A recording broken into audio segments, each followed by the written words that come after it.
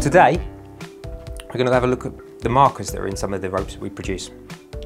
Often people assume that the markers are just there for decorative purposes, but that's not always the case. Sometimes they actually serve a functional purpose, and they help to identify all sorts of things like the age of the rope, or what its material it's made of, or the size, or all sorts of things like that.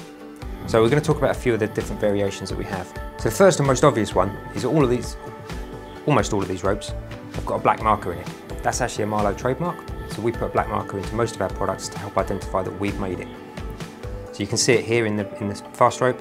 There's a little black yarn that's appearing in there. You can see it there.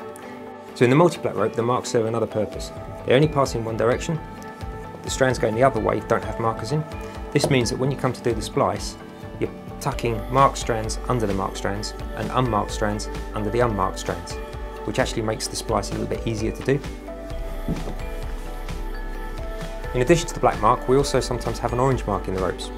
This is a pre-stretched polyester, and like all of our pre-stretched polyester ropes, it has an orange mark in it, which denotes that it's a pre-stretched product, not the standard product. Sometimes we also use the black mark to denote other things. In the example here with the static ropes, this is a 10.5mm static. There's always 2 marks in a 10.5mm. The 11mm always has 3 marks in the 11mm. The 12mm always has 4 marks. So the number of markers in there is actually denoting not just that it's Marlow product, but how big it is.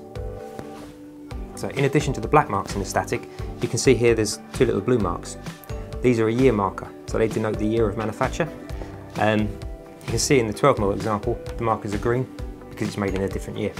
So this product is our ProTech 500. It's an aramid cover, Technora, high melting point material. It's an 11mm rope, so 3 markers. But this time the markers are in polyester, not the Technora material.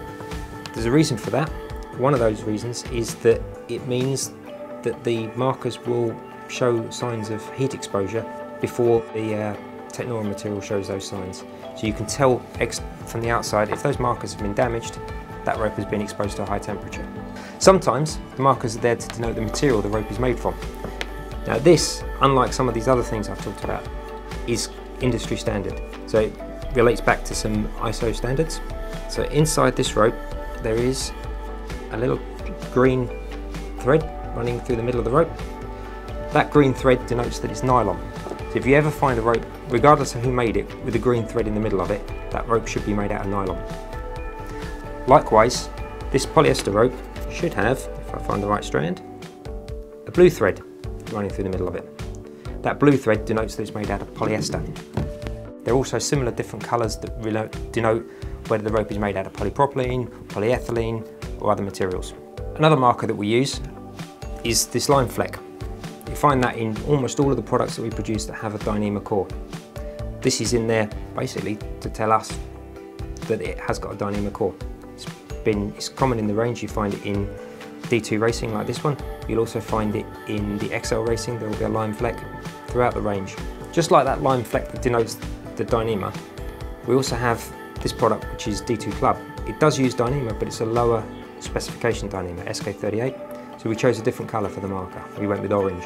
This rope, another static again, has 2 extra markers. There is the yellow marker in there. That's actually an acid indicating marker, a halochromic marker. So that actually changes colour if the rope is exposed to an acid that would damage the fibres. The other one that's in there, which probably doesn't show up well on the video, is there's a retroreflective thread running through here as well, which in the event that you're shining a light at the rope in the dark, means the rope will stand out, is very dramatic. The retroreflective marker is the same type of material that you find in high-vis vests, so it shines the light straight back at the source. Okay. In addition to just simple coloured markers, some ropes, like this static rope, have a whole centre tape inside, giving a whole load of additional information. If I can find it, there we go. So inside this rope, there's a centre tape that denotes when it was made, the company that made it, the standard that it meets, and the material that it's made from. That should be present in all of the static ropes. This tape is actually a requirement of EN 1891, so you'll find it in all of the static ropes, all of the arborist ropes, all of the PPE ropes essentially. In addition to just looking good, the markers also denote useful information such as who made it, the year of manufacture, the material it's made from, the size of the rope. Some of these markers, like the blue and the green, are based on international standards and should be common to all rope makers, but a lot of them are just what we do. So some of these markers, such as the green or the blue that denote the material, those are international standards. Everybody should be complying with those. However, a lot of these are just what Marlow does to help our customers to understand what the products are doing. Hopefully this will help you understand what some of these markers mean.